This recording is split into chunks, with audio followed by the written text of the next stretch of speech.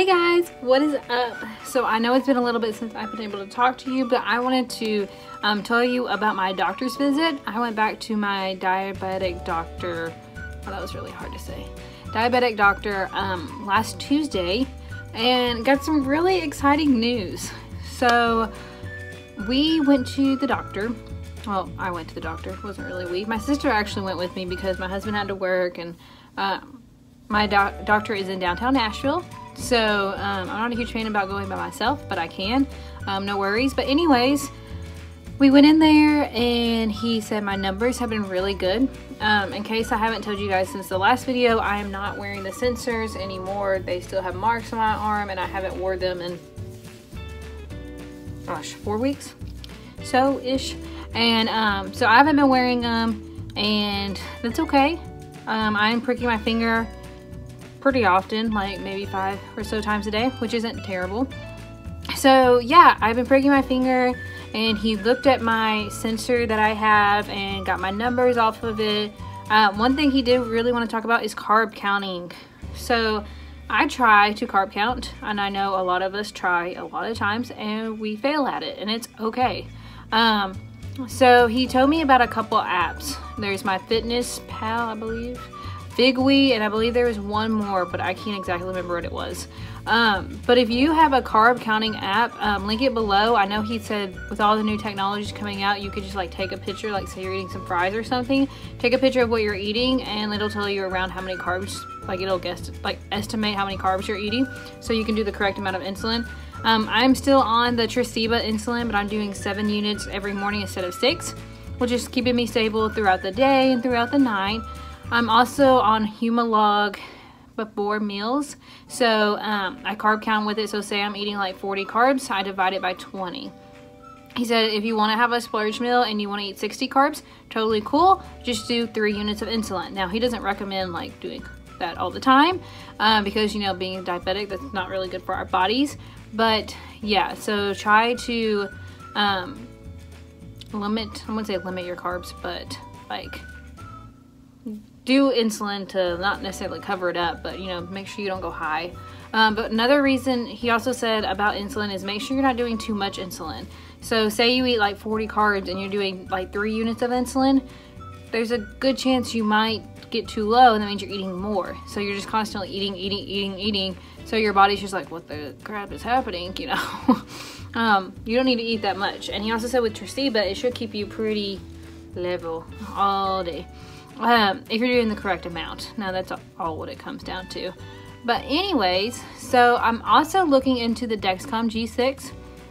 I've been in contact with them, and they told me with my insurance, it'll be, I have to meet my deductible, which kind of sucks, but first time payment of like $570, but we can span that out over payments. Then after that, my insurance will cover 90% of it, which is pretty awesome. So it'll only be $30 for sensors a month.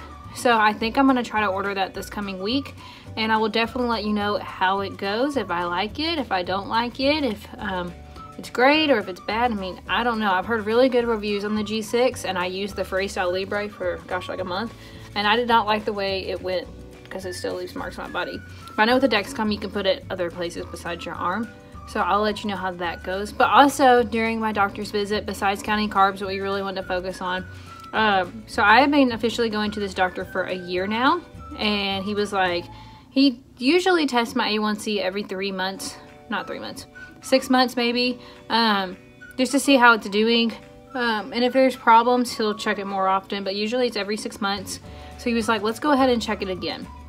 So he wanted to check my A1C and my thyroid levels just to make sure I'm good. He also checked like my kidney and liver levels and all that fun stuff.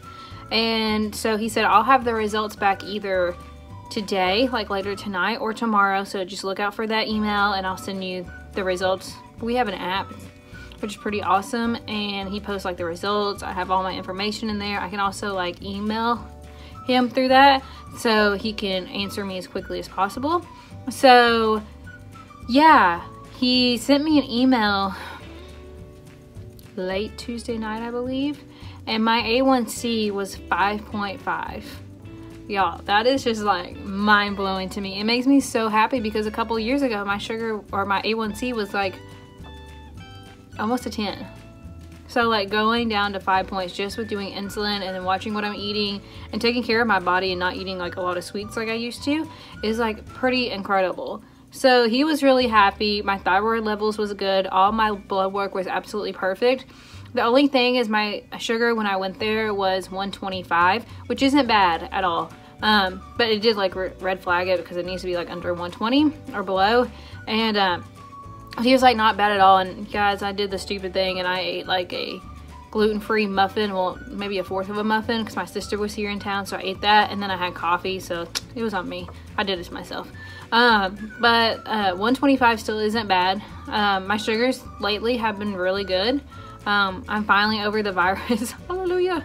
So everything has been really good. I'm so glad to hear my A1C was 5.5, and you know, I'm just excited to see what else is going to happen, you know, this year, or especially with my sugar, with insulin, keeping an eye on it as closely as possible. Dexcom, I'm super pumped about that and I hope I can get it soon so I can get it on my phone and keep track of my sugar all the time. But yeah, if y'all have the Dexcom G6, please comment below and let me know if you like it or not, because I've heard mixed reviews, but most of the time they've been good reviews.